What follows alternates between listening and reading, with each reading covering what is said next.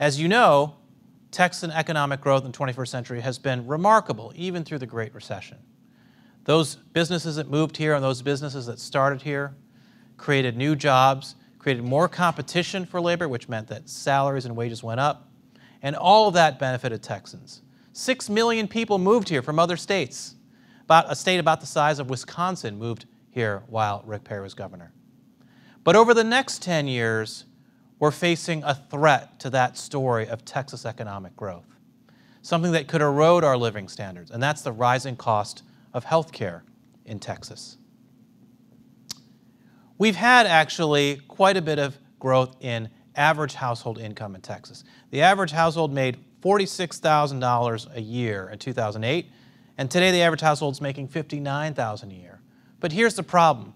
A lot more of that take-home pay is being eaten up by the rising cost of health insurance.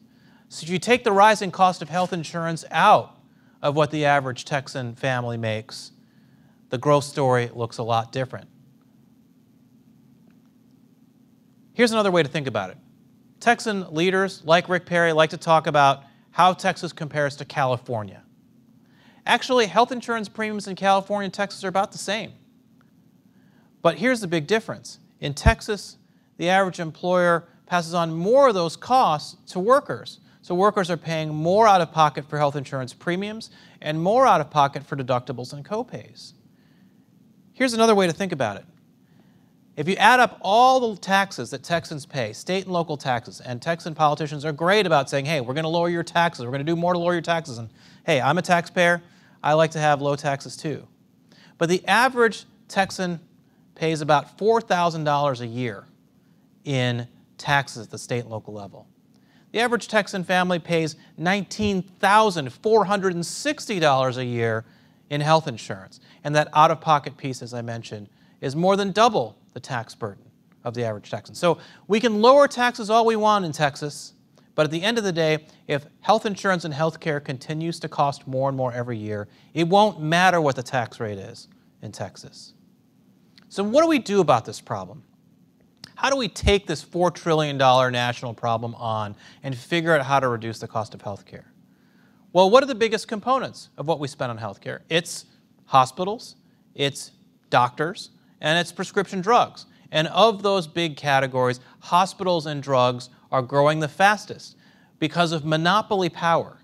Hospitals have become regional monopolies where they can charge whatever they want and patients and employers and employees pay it. Same with prescription drugs. That's why those two areas are growing more than any other. Here's another way to think about that. What Medicare and Medicaid pay the hospital industry has basically stayed constant. It's basically moved with consumer inflation over the last 10, 15 years. But what Texans have paid hospitals who are privately insured, if you're a Texan and you're privately insured, what do you pay a hospital? It's 2.4 times what Medicare pays. And it's getting worse every year. So you can understand why so many people are now clamoring for Medicare for all. Because they look at charts like this and say, well, let's pay what Medicare pays and our health insurance will be cheaper. The problem with Medicare for all is that it will cost about $30 trillion with a T at the national level to implement. It will destroy a lot of jobs and reduce a lot of choices that people have in the way they get their health insurance or health care. So it sounds simple, but it's actually a very unattractive option when you get down to the details. The same is true with private insurance monopolies. So if we don't want the government to be a monopoly and give the bargaining power to the government, could we give it to private insurers? Well, yes, you could do that. You could create private insurer monopolies that then bargain with hospitals, but why would we want private insurers to have that level of power in our system? Instead of giving payers more power to bargain with hospitals, maybe we should reduce the market power of hospitals, create more competition among hospitals to deliver better care with higher quality and lower prices. There are ways we can do that, and most importantly, there are things that Texas can do to reduce the cost of hospital care. It's hard to do something about the prescription drugs at the state level. That really has to be done at the national level. But hospital prices are something that you can tackle at the state level. Texas legislators and the governor can do a lot to tackle the high price of hospital care. How would you do it? The first thing you would do is stronger and more effective antitrust. All these mergers that are happening, they're not getting enough scrutiny because those mergers are almost always leading to higher prices for consumers. Texas has the power and the authority to block local hospital mergers when Texas believes they will lead to anti-competitive pricing practices and higher prices for patients. Another thing we can do is have transparency into hospital prices. The hospital industry and the insurance industry are both, in many cases, opposing price transparency because they know that if the prices that hospitals charge become public, then the public will be mad about what hospitals are charging, and startup insurers will be able to come in and compete with the establishment and the incumbents to deliver a better deal for employers and patients. So this is something that patients should want. This is something that businesses should want.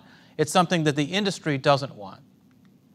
The next thing we need to do is tackle the problem of anti-competitive contract provisions. So this is a very wonky topic, but basically what happens is a hospital will insert all these clauses and provisions into the contracts they deliver to employers, to businesses, to insurers, and say, hey, if you use this rural hospital over here where we're the only game in town, you have to accept higher prices from our big city hospitals in places like Austin and Dallas and San Antonio and Houston.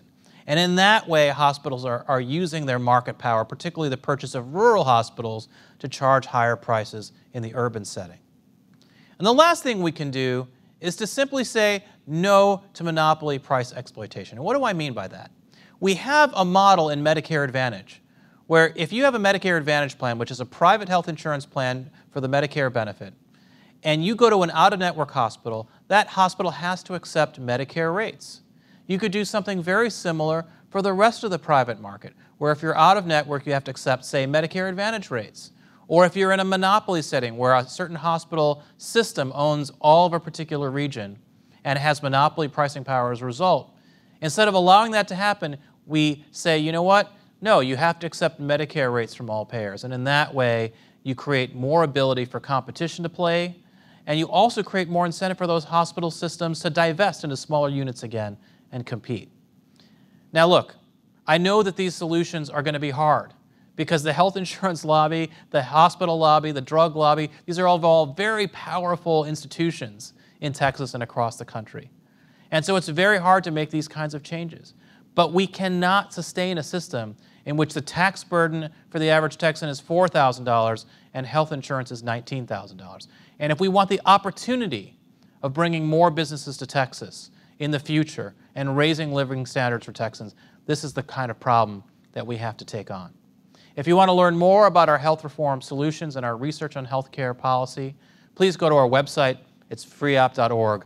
Our healthcare reform program is called Affordable Healthcare for Every Generation.